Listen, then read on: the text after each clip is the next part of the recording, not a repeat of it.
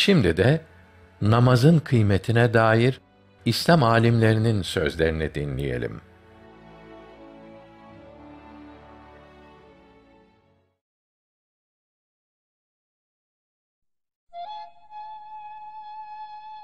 Ömer İbni Hattab radıyallahu anh bir mecusi köle tarafından namazdayken bıçaklandı. Yere düştü ve bayıldı. Mü'minlere sabah namazını kıldırmakta olan Hazreti Ömer'e baygınken güneşin doğmak üzere olduğu hatırlatıldı. Baygın halde bulunan Hazreti Ömer bu ikazı duyunca dimdik ayağa kalktı ve şöyle dedi: Namazı terk edenin İslam'dan nasibi yoktur. Sonra sırtından kan akıyor olduğu halde cemaate sabah namazını kıldırdı ve sonra düştü, ruhunu Rabbine teslim etti. Hazreti Ali ve Hazreti Sa'd radıyallahu anhüm namazın terki hususunda şöyle buyurmuşlardır: Kim namazı terk ederse o küfre girmiştir.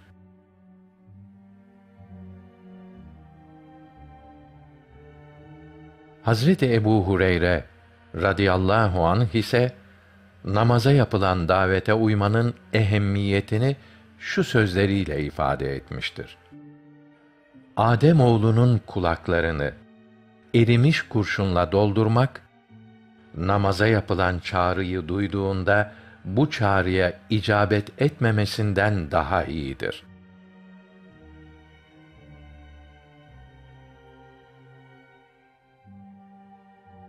Abdullah bin Şakik el-Ukeyli Hazretleri ise ashab-ı kiramın namaz hakkındaki düşüncelerini şu sözleriyle ifade etmiştir: Resulullah sallallahu aleyhi ve sellemin ashabı ameller içerisinde sadece namazın terkini küfür görürlerdi.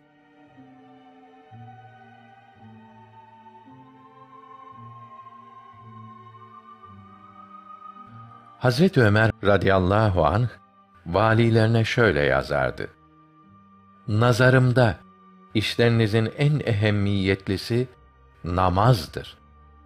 Kim onu korur ve ona devam ederse dinini korumuş olur.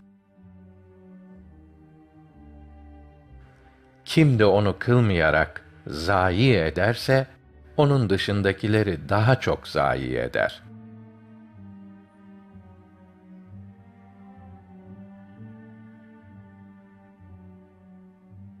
Namazın ehemmiyeti hususunda tabiin devrinin büyük hadis ve tefsir alimlerinden Ata el-Horasani radıyallahu anh şöyle buyurmuştur: Yeryüzünün herhangi bir yerinde Allah'a secde eden bir kul için o yer kıyamet günü şehadette bulunur. Öldüğü günde ölümüne ağlar.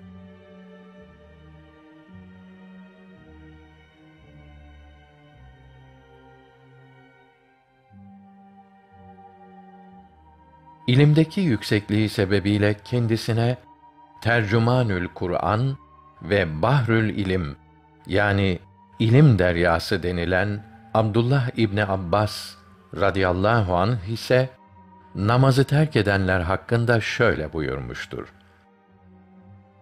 Kim ki namazı terk ederse hiç şüphesiz o küfre girmiştir.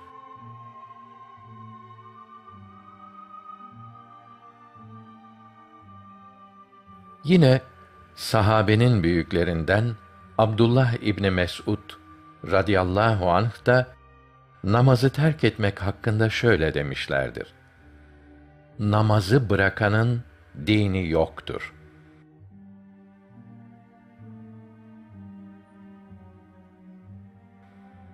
Ashab-ı kiramdan Cabir bin Abdullah radıyallahu anh ise namaz kılmayanlar hakkında şu sözü söylemiştir: Herhangi Müslüman namaz kılmazsa o kimse küfre girmiştir.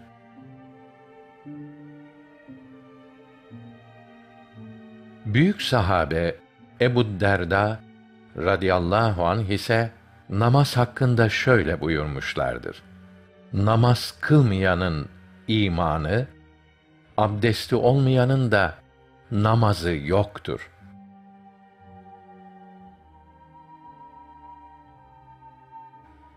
Namazın kıymeti ve namazı terk etmek hakkında Peygamber Efendimiz, sahabe efendilerimiz ve İslam alimlerinin sözlerini işittin. Maksadımız, namazı terk etmenin sıradan bir hadise gibi algılandığı şu zamanda, bir Müslümanın kendine yapacağı en büyük zulmün, namazı kılmamak olduğunu anlatmaya çalışmaktır.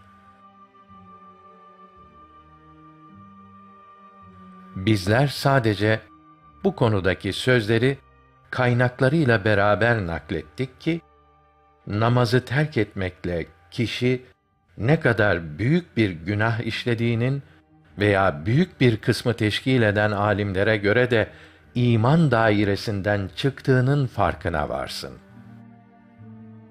Zira namazı hakkıyla kılmak ancak onun kıymetini ve önemini takdir etmekle mümkündür. İnşallah bu eserimiz namazın kıymetini anlamamıza bir vesile olur. Tevfik ve hidayet Allah'tandır.